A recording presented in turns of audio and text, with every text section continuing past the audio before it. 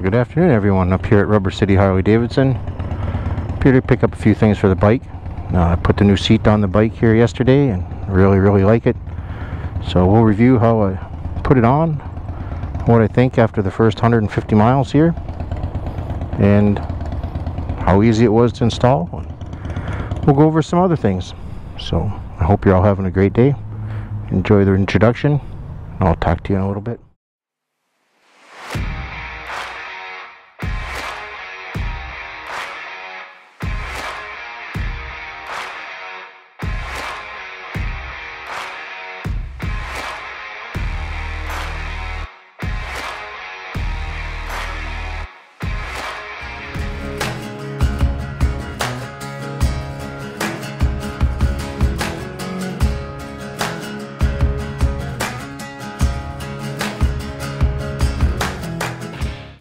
Alright, heading back down here, the nice little roads back here behind the Harley Davidson dealer. They're rough, but before we get going too far, I want to welcome my first subscriber, Mudcat. It's an honor to have somebody that, to click and follow and think that the videos are interesting. I really appreciate it. I started doing this channel here just as a way to send videos back and forth to my brother and my mom and everybody back home. I live about 1,000 miles away from home, and just wanted them to be able to see what I was out doing in some of the different sites. So, I'm glad you're along and get to see some of the sites, and I appreciate the kind words there, sir. So, as you saw in the introduction there, I was up at the Harley Davidson dealer and picked up some of the docking hardware covers and everything there, so I don't have the chrome ends and everything like that exposed in the back of the bike. After taking off my Harley Davidson hammock seat there, and I wanted to cover that up just so that it looked better. And I went up there and got that, and visited with the people. Quite a few new models of bikes there. They've been selling a lot of bikes, and so that's good to see. I know it's supposed to be beautiful weather this week, and that usually means sales pick up and go really well for them, but it's been very good sales up there for them.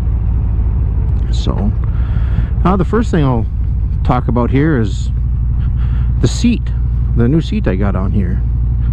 It's a seat. It's from Whiplash Speed Co, and it's a veteran-owned company, and they call it Whiplash because they say that you'll get whiplash from when you walk away from the bike turning around to look at it.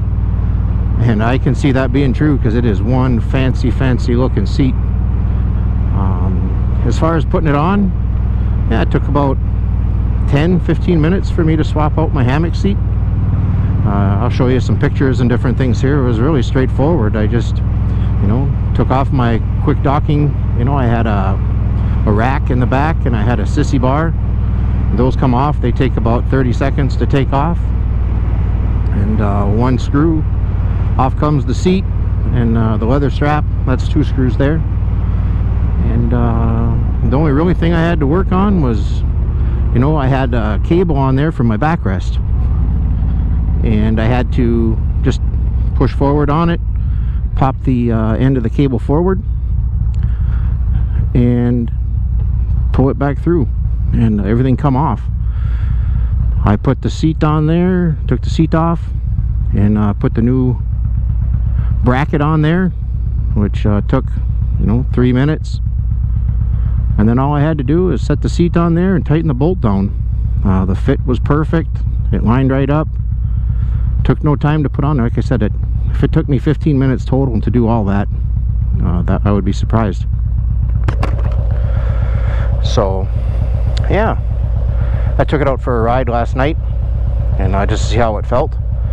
And the first thing I can tell is that I sit about an inch lower than what I used to, and I sit about an inch back further than what I did on the hammock seat, and that makes a huge difference. As far as I feel like, I don't know how to explain it other than to say that I feel like I'm sitting in the bike now, where the hammock seat, it was literally like you were sitting in a hammock and the bike moved around you and you were floating around up there. It takes some time to get used to, for sure, when I first started riding that. But as far as position and handling, how it affects maneuvering the bike, this is definitely an upgrade from what I had on the hammock seat.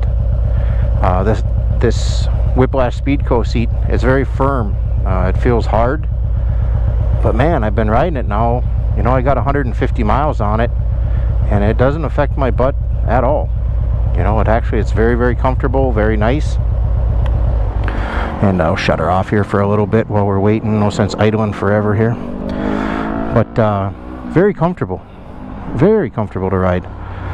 And you know, as far as like the padding and everything there, smooth, feels nice. You know, you get good grip, you know, from the double diamond stitching there. Yeah, it's been really good. In regards to fit and feel of the seat has a very nice lip in the back of it. Yeah, I don't feel like I'm going to slide off or anything such as that. You know, if you accelerate a little bit, you feel like you're well seated. You know, the backrest that I had on my hammock seat, I will tell you, that was nice. You know, for some of the longer rides that I'd go on. You know, this is a 2019, and I already have almost 25,000 miles on it, and I've put all those miles on it myself. So, you know, I bought this bike to ride it, and I can really tell the difference. You know, as far as like comfort, like would I be able to ride this bike for 6-7 hours on a day? You know, no problem. And from what I can tell so far on the seat, the answer is yes. You know, maybe with the backrest a little bit different, but just in the 3 hours or so I've ridden it, it has really been nice to ride. So we'll see. The company was great to work with at Whiplash Speed Co. Great people to work with. You know, when I ordered the seat, they told me, you know, this is going to ship in about 3 weeks, and it was 3 weeks to the day when I went there. And, you know, it was almost 4 weeks total before it was at my doorstep. But, you know, like I said, they're a small company. Seems like from what I've read about them, and you know, they doing the best they can. They are a veteran company. If people who know me, they know I like to support veterans, and yeah, I give them 2 thumbs up for that. Here we come up to that roundabout that we've been through a few times before. This one that has like 7 different roads coming into it. Always interesting to see what goes on through here.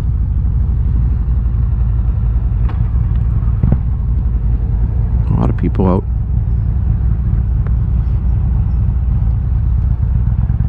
Here we go. Let everybody know we're staying left. Staying left.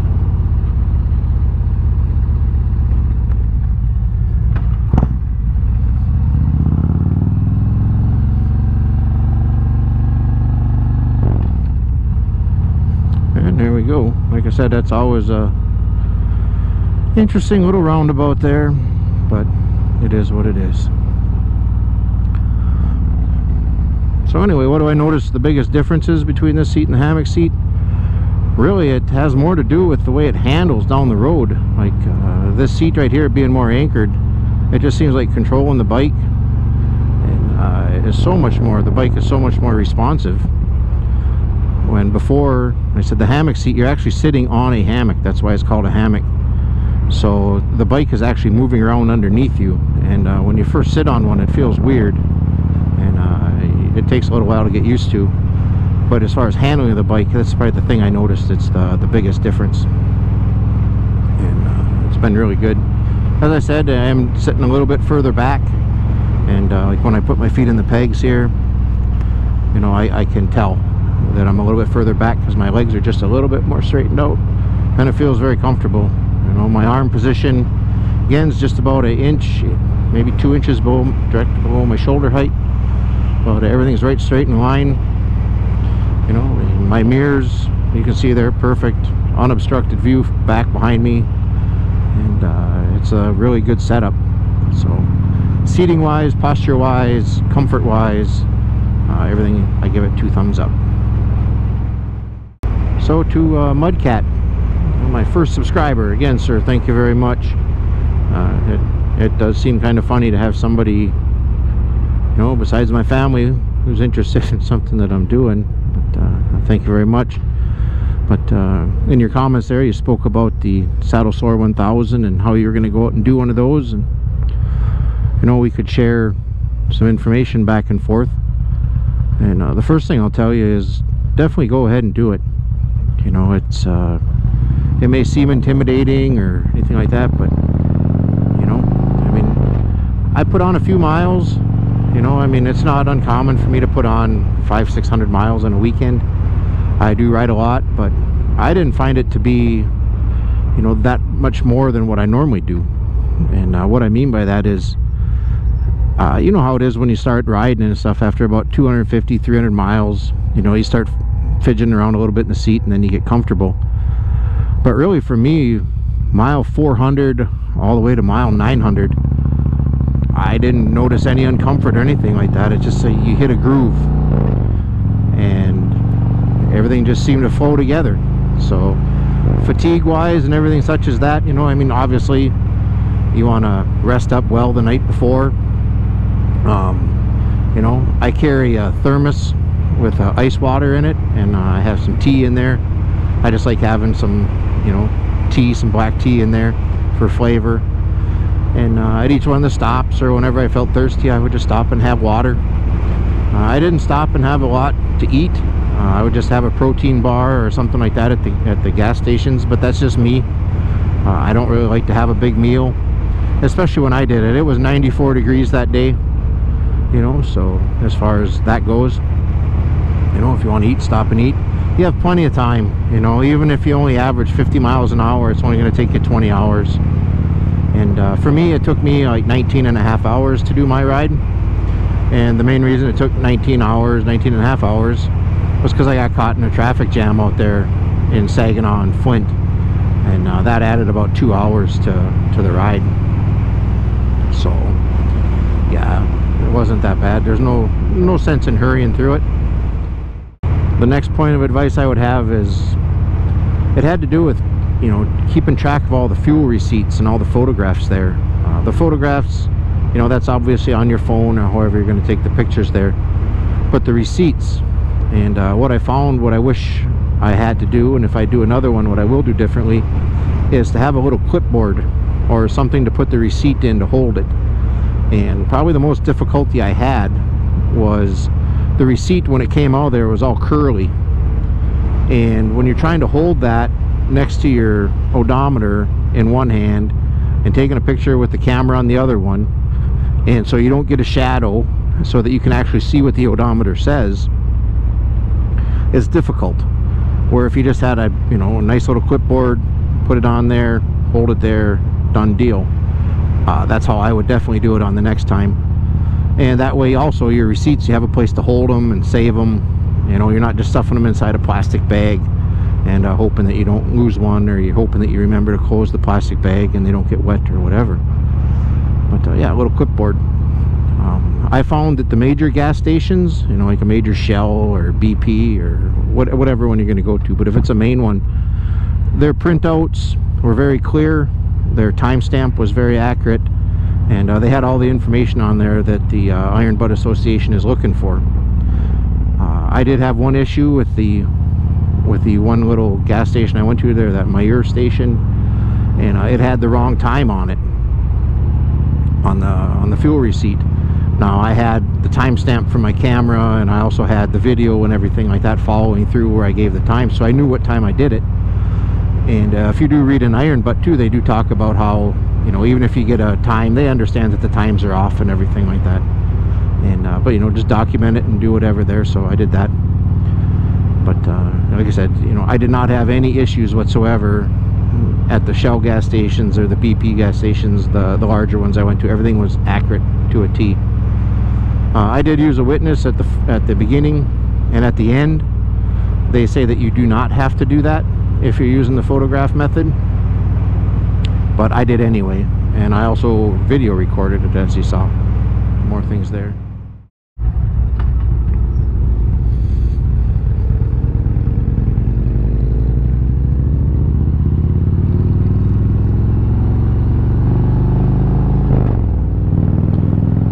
So one of the other things about the Saddlesore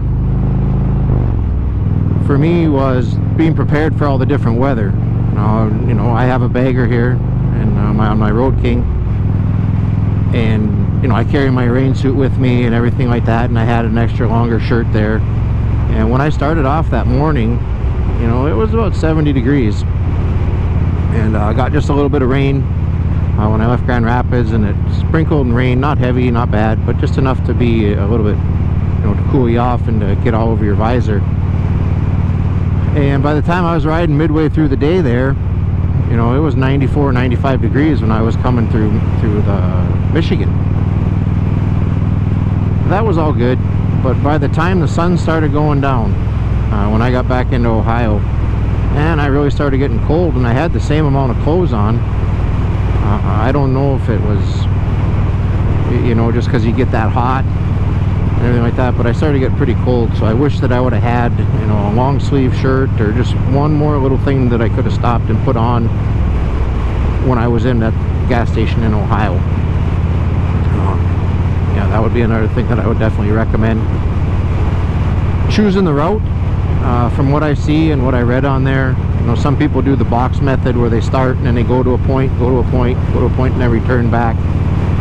That takes a lot more documentation and different witnesses, different things there from what I read. And I just thought it would be, you know, for me, I traveled from basically my brother's house to my house, and it seemed a lot easier if you were just going directly in a line from spot to spot. And I see a lot of people do it the other way too, and but for me it was pretty easy then just to type in, you know, it's right on Google Maps right there, 1,038 miles, boom boom, there you have it, and straightforward. So that's the route I went. One of the other things I would say is a good idea for the Saddlesore 1000 is make sure you wear earplugs. I don't know what kind of bike, or it all depends on how loud your bike is and how good your helmet is.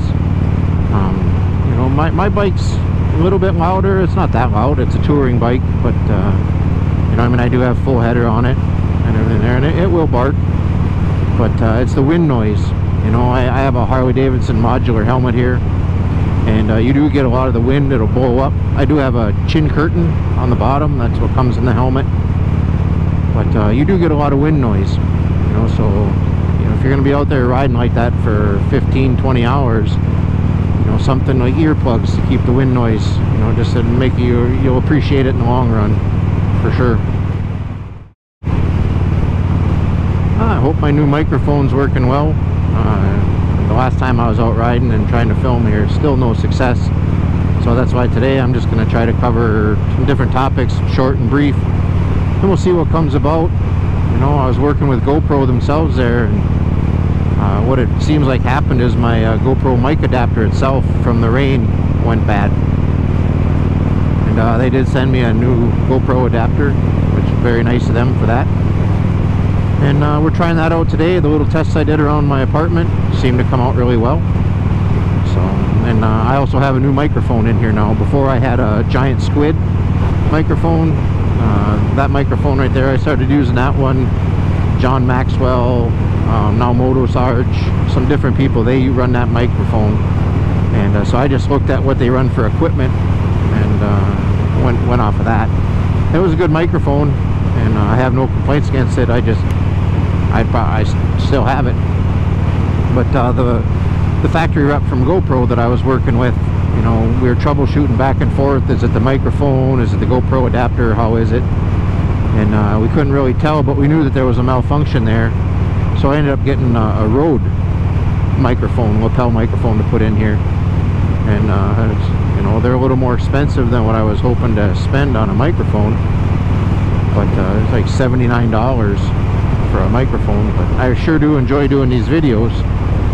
And probably the biggest complaint I have against my own videos is that my audio, you know, when you're having trouble with the audio, that just messes everything up, because just coming out here and riding and looking at things and having things to talk about, it seems like that comes fairly easy. You know, maybe not all of us live interesting enough lives to where we'd have, you know, 200,000 or 1 million people follow us, but to just come out here and show everybody what you're doing and what you're seeing, that's pretty straightforward.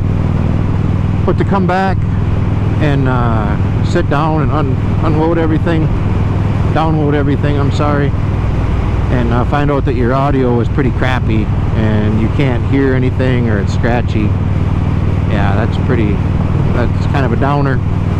But I run a GoPro Hero 8 Black, The other camera that I run, usually I have it up here. It's not up here today just because I'm just running up here to the dealer to get some stuff quick and to do an audio test.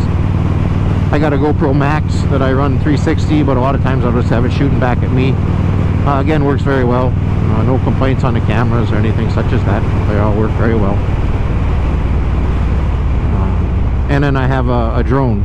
You know, I have a Mavic Pro Platinum that I run. I've had that for a while now, and it works very well. So I'm actually going to try to get some footage today with that, and we'll go from there. So I haven't seen up here in Ohio here, I have not seen a new Corvette yet. One of the C8s, I haven't seen that yet. So I keep looking, and maybe one of these days. I know they're in Florida and Washington, D.C. Some of my friends have seen them out there, so they're around. I just haven't seen one yet.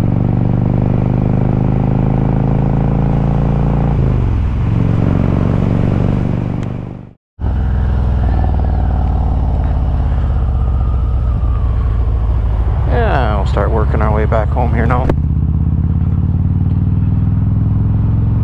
So probably the two biggest things about my bike that as far as, you know, doing the long distance riding or anything like that, actually the overall comfort of my motorcycle that really improved it.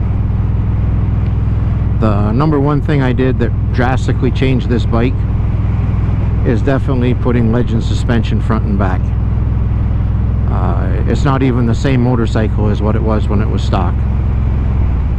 The handling that you gain from having Legends up front and the ride that you gain from having Legends in the rear, you can't even describe it. You know, they say night and day difference. That's true. I would even say it's more than that. It's like the difference in worlds of difference as far as performance and ride. It's not even the same motorcycle. When I picked it up and took it out after they switched out the suspension, I was blown away by the change. So definitely different suspension.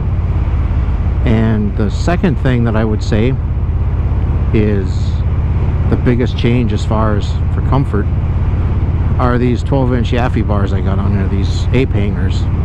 They're not really ape hanger, people say they are, but I know they're not. These ones are only 12-inch, and that put my back and my body position and my arms in such a relaxed position that when I'm riding, I literally feel like I'm just sitting in a chair watching the world go by.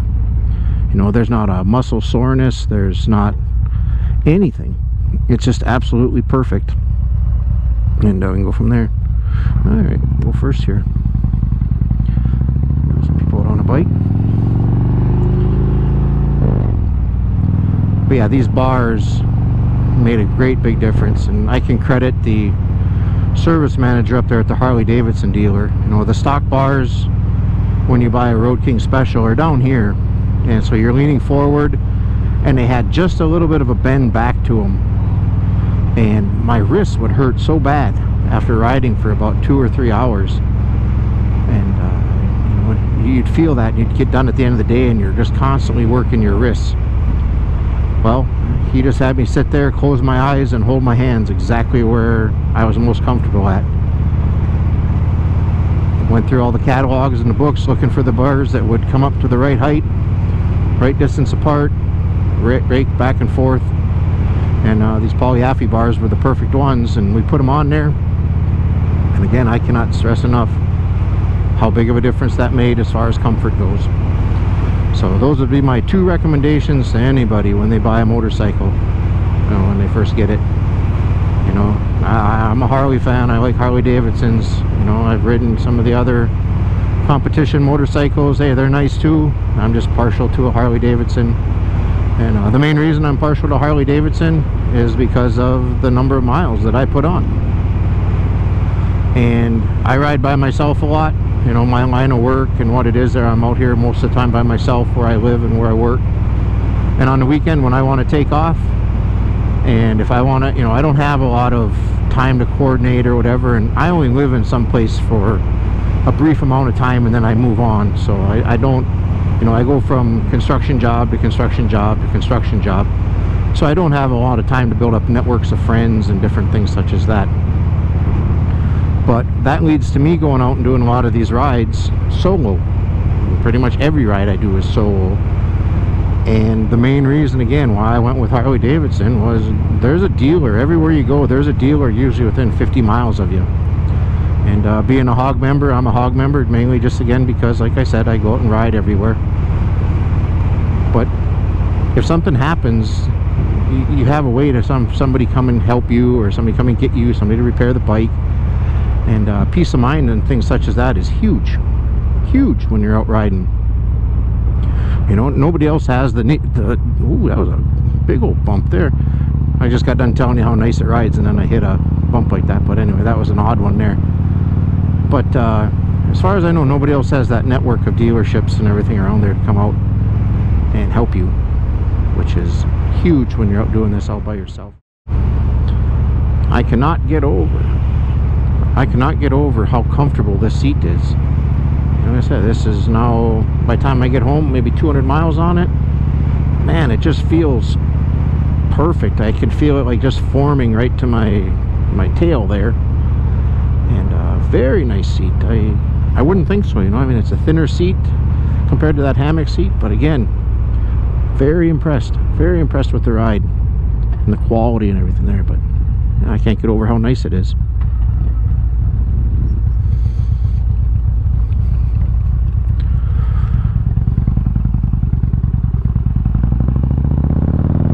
Here we go.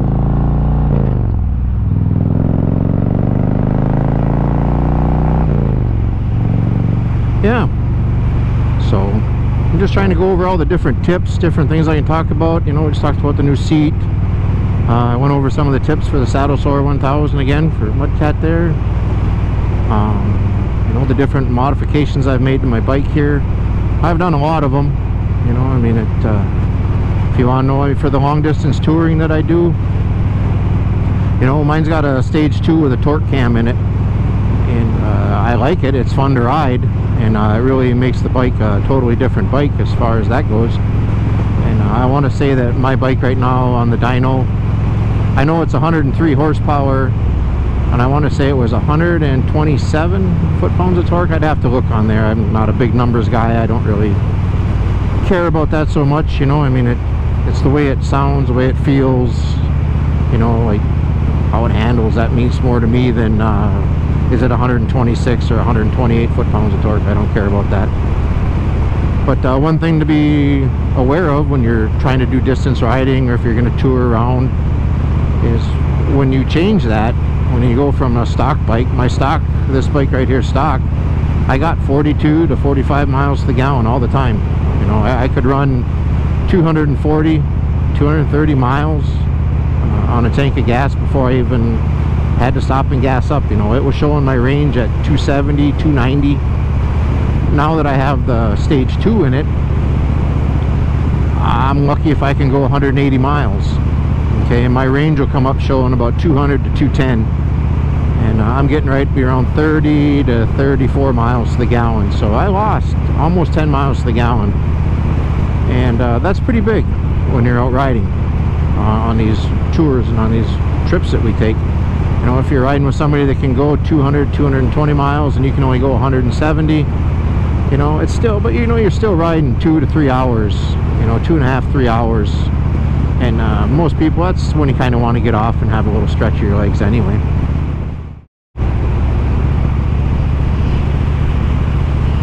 So in regards to my motovlogging gear, you know, like I said, I have a GoPro Hero 8 and I have a GoPro Max that I run up front up there.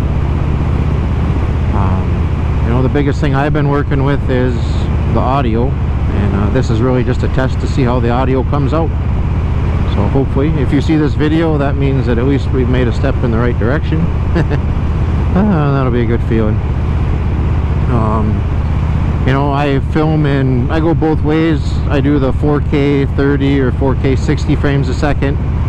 But to be honest with you, most of the time I run in 2.4K at 24 frames a second. And the reason I do that is just because I found when I was running in 1080p that when I uploaded to YouTube, the quality was grainy. It didn't look that good. And when I run in 4K, whether it's 30 or 60, the file sizes are so big. And all I'm doing all my editing on is an iPad Pro from 2017, and it's only a small one. It only has 64 gigabytes there, so I don't have a lot of storage, you know, for different files. So what I end up doing is bringing in files, deleting them, bringing in files, deleting them, saving them to an external hard drive. And like I said, I'm not trying to do videos to be a superstar or a big channel or anything like that. I'm just sending these back and forth so that my family can see what I'm doing out here 1,000 miles away from where I live and grew up. And they come out all right. You know, someday you know, maybe this fall, or, you know, see how all this goes. And if I continue doing this and if people like it, you know, when I mean people, it really matters to me. What, you know, I really do this for my mom and you know, for my brother back there. If they like it and they keep seeing it, I'm gonna keep doing it for sure, you know, because that's the main reason I'm doing it. But you know, I'd like to, you know, obviously get a bigger computer, and then I can do more. You know, I use LumaFusion software on the iPad Pro there, and it seems to do everything I wanted to do with it. You know, I'm learning more and more about it all the time. And is that a new one there? Nope, that's not. So last year's model, I think so. I don't know. My luck, that was the first one. I don't think so. I think that was a C7 though. But anyway, you know, I'll get a bigger computer so that then I can process bigger files and maybe a little better quality to come out that way. A little groove there. Get a little better quality. You know, I think everybody liked that. See there? But the audio was the main thing I'm working on, for sure. I don't know what else to say. You know, I mean, that's kind of the whole setup that I have. And, you know, I look forward to hearing what other people run, what they use. You know, different tips as to, you know, how to do things better, how to edit things different.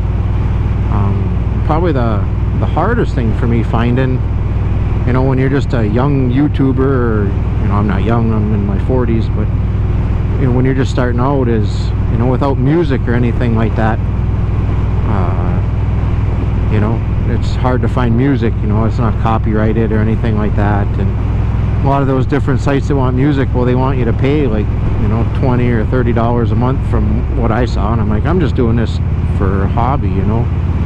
But what I ended up doing was just going to iTunes, and I looked up royalty-free music, and they had some different albums that were on there, and I think it was $12.99, and there was like 60 different songs in there.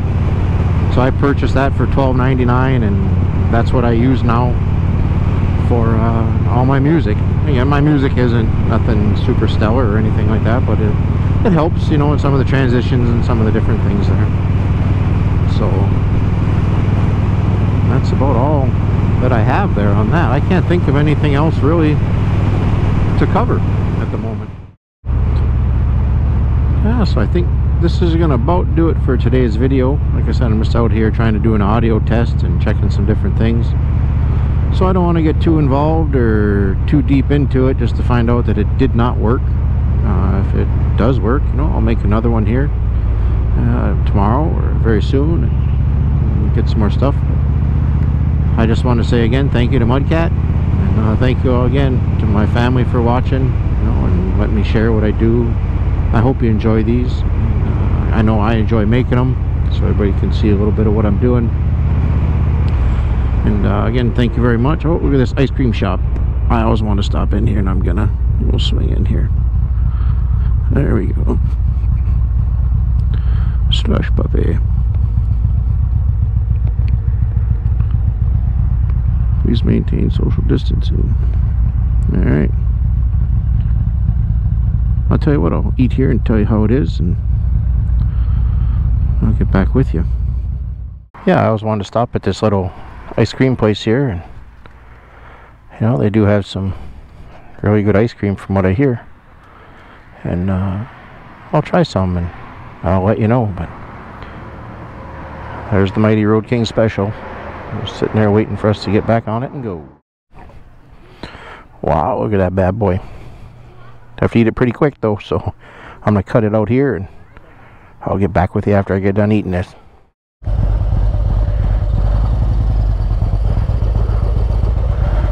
Man, oh man, but was that ever good? That was just like Dairy Queen, only better. You know, you got to support these smaller businesses every chance you can. That's what I say. So yeah, very good, very good.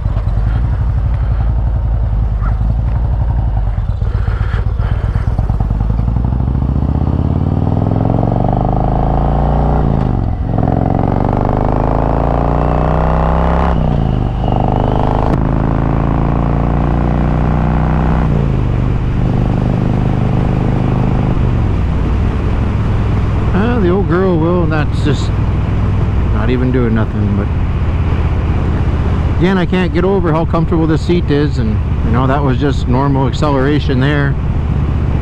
And again, don't feel like you're going to slide out of the seat or anything. Just very, very nice feel. Very good.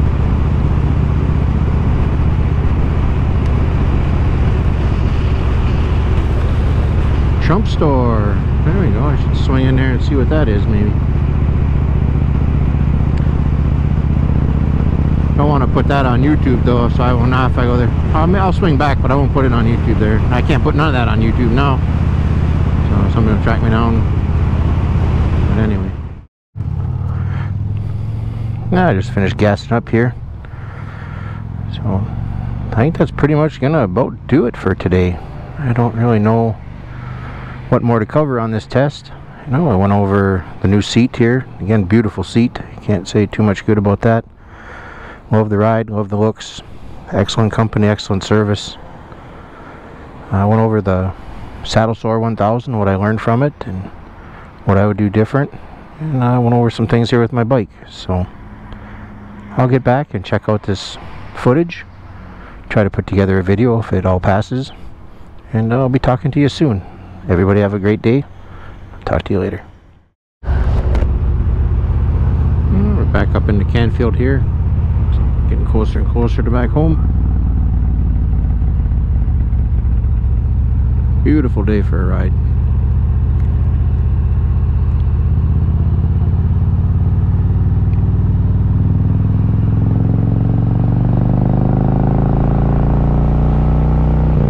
See if I can hear the exhaust sound through my helmet here. Again, just testing different things.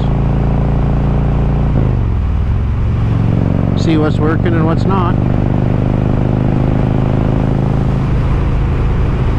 62 miles an hour. See what we got for wind noise, how it all sounds.